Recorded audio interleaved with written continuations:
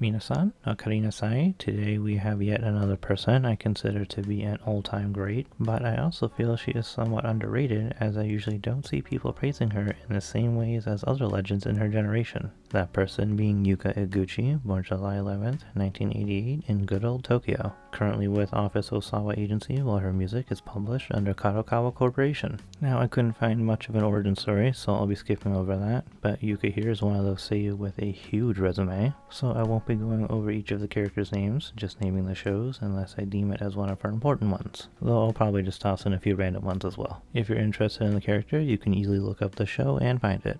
And one last thing, she's been showing off her body a lot recently, so I decided I should include a bunch of those photos here. Hope you enjoy.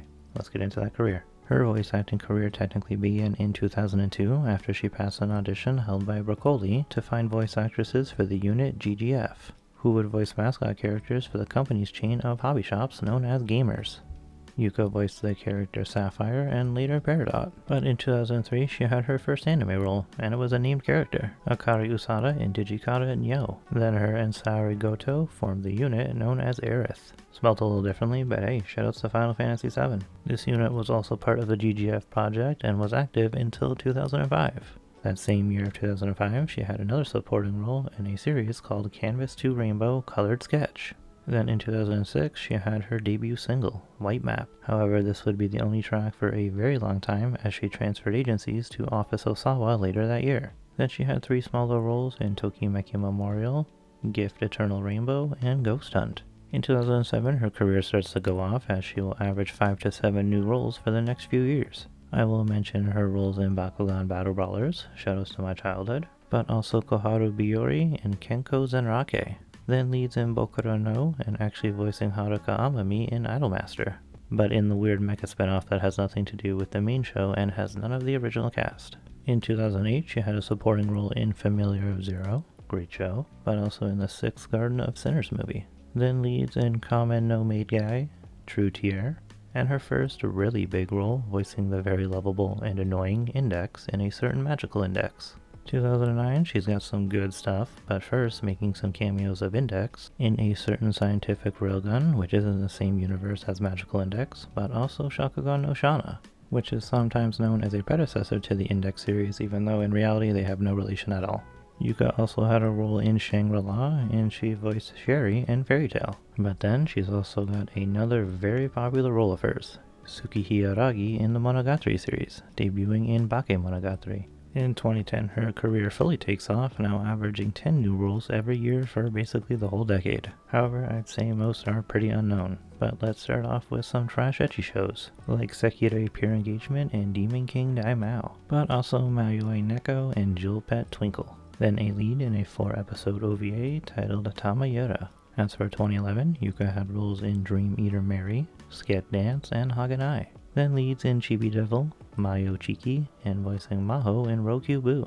Joining the seiyuu unit of the same name with the other 4 leads, who are also all very well regarded seiyuu, a truly stacked unit, having 2 albums and 2 singles tied to the show. Next is 2012. Remember when we were all supposed to die that year? Good thing that didn't happen.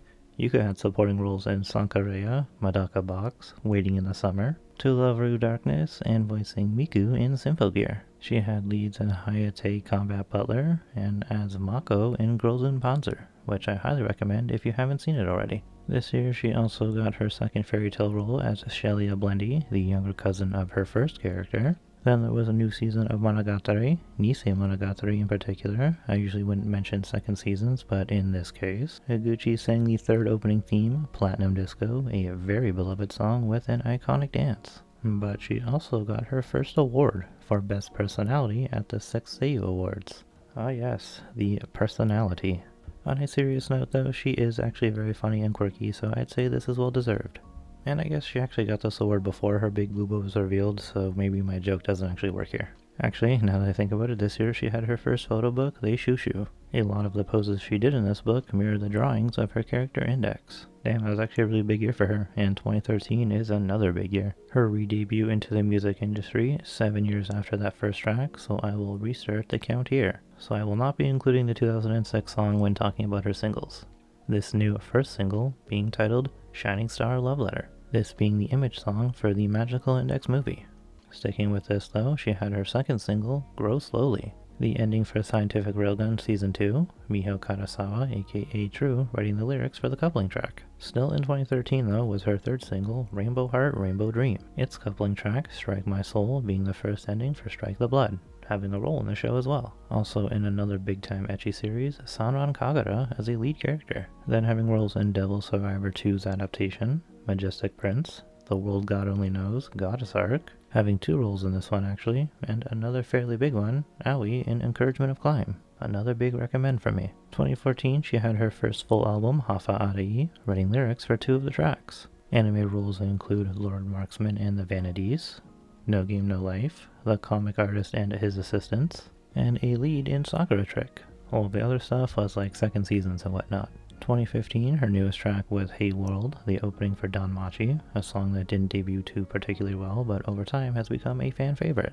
She had a role in this series as well. This same year was her fifth single, Little Charm Fang, the opening for the OVA of Strike the Blood. She had three different characters in Kantai Collection, this one here being a lead role, and then Valkyrie Drive Mermaid, Seraph of the End, and Chivalry of a Failed Knight. 2016, second full album, As You Like, but as is spelt with a Z rather than S, writing the lyrics for the final track, Oyasumi Nasai. She had two more singles as well, Unchanged Strength, the second ending for Heavy Object, then L'Ostarage, the opening for L'Ostarage and Sighted Wecross, having a role in this one as well. Also roles in Keijo, Regalia 3 Sacred Stars, Phantasy Star Online 2 The Animation, and Flying Witch. Then another big role of Krush in ReZero. Also two more Kantai Collection roles. It's crazy how many talented ladies are in this series and they all voice at least like three or usually more different characters. 2017, first mini album Love, low-key looking like Inori Minase here. More on that lady in the fun facts.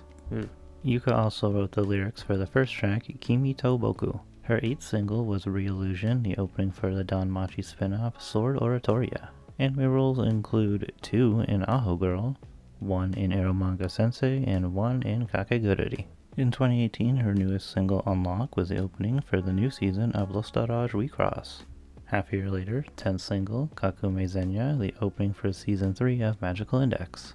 Obviously reprising her role in both of those shows and many more new seasons. But completely new stuff include Grand Blue, A Place Further Than the Universe, and voicing Cowgirl in Goblin Slayer. All three of those shows are worth watching, by the way. 2019, back to Magical Index, Ora Ranai Uta was the second ending theme for Season 3. Then back to Danmachi, Yuka's 12th single, Under the Same Sky, was the theme for the Danmachi movie. And 13th single, Hello to Dream, was the opening for Season 2 of the same show. She then lent her voice to the shows How Clumsy You Are, Miss Ueno, Fairy Gone, and debuting into Kimono Friends with their second season.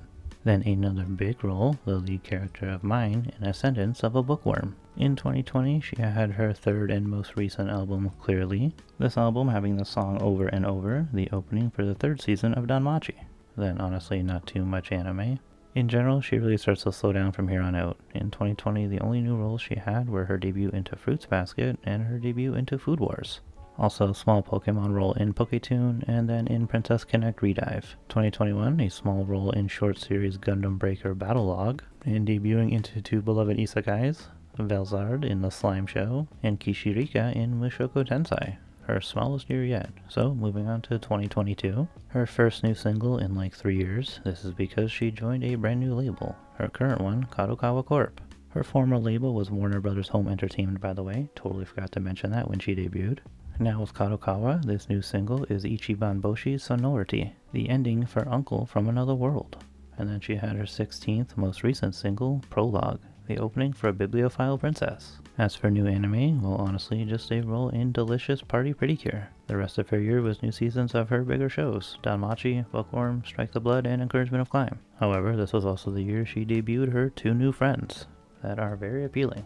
In 2023, she had her second and latest mini-album, Kimi ga Kimi de Kimi nan Daio. That's a mouthful. Nailed it first try though. Anime is again more new seasons, Danmachi, Goblin Slayer, and Girls und Panzer. Only new roles were in My Life as Inukai-san's dog and Isekai de Cheat Skill. To end off this year, she was on the cover of My Girl Magazine, volume 37. As for this year of 2024, no new music, but actually a lot of new anime compared to the last few years. Dangers in My Heart Season 2, Train to the End of the World, God's Game We Play, chillin' in another world with my level 2 super cheat powers, and Seiyuu Radio. Currently, she's in Plus Sized Elf and a new season of Monogatari. Banger ending theme, by the way. And in just a few weeks, she'll have a new season of ReZero. Earlier this year, she had her second photo book, really showing off the goods, this being titled More More More. Perfect title. She also had a photo shoot with Weekly Playboy magazine. Then just last week, a little bonus book to add to the first one from this year, being More More More Another Side. Looks like people really did want more. And they got it.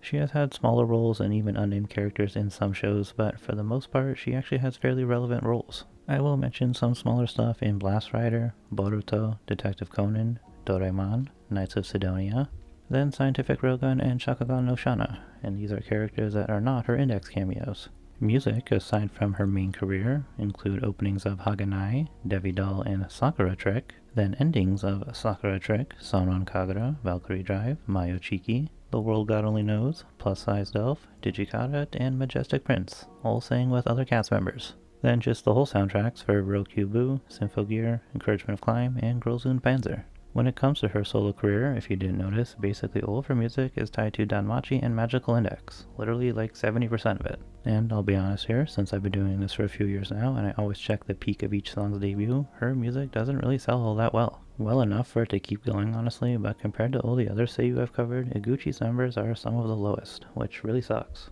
I like the music, from what I've heard at least, and I love watching her perform at the big festivals, which I will be going over in a bit. But first, let's talk about video games.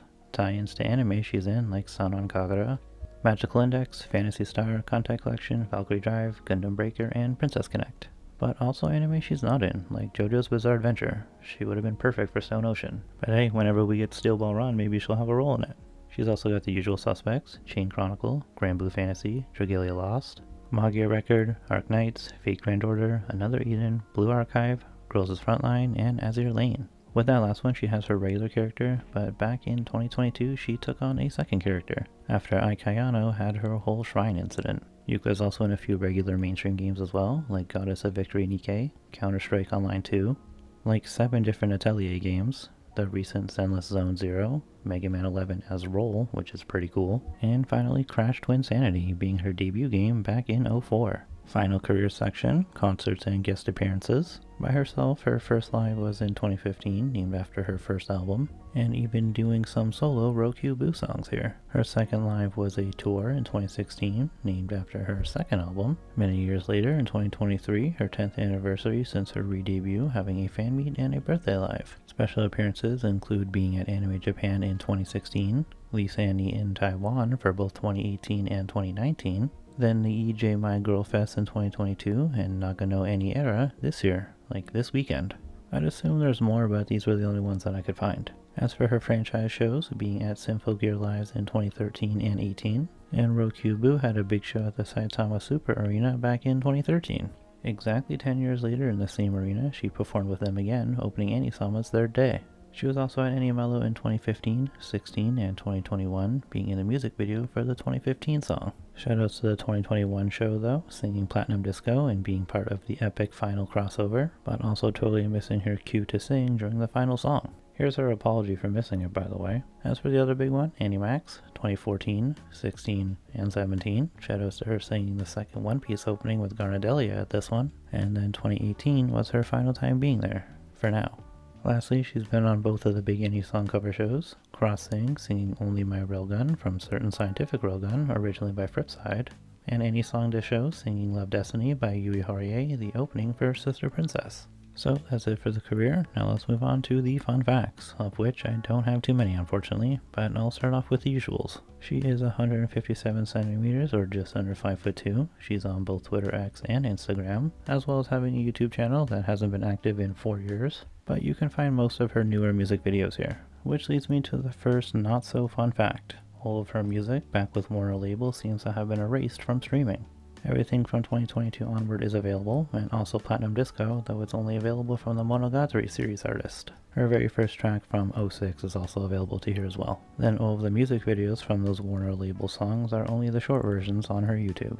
So for the actual fun facts, she loves alpacas and dogs and even owns a dog named Sasuke. Iguchi is one of those Seiyuu who is absolutely weak to haunted houses and just horror in general. She's a big fan of the MCU, also loving food, and has a very nice friendship with Rina Hidaka, who I'm sure Yuka looks at as a little sister. And since I really don't have too many facts, let's throw in some random stuff. When Inori Minase was accused of saying bad things about her colleagues, the account was trash-talking Yuka about getting breast implants.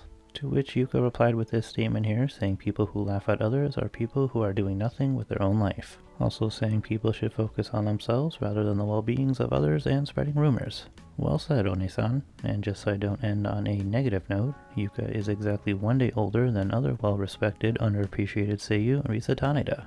And for a final bonus super random fact, she works with Kana Hanazawa, like, a lot. I wonder if they actually have a good friendship. I don't really see them posting together outside of special events.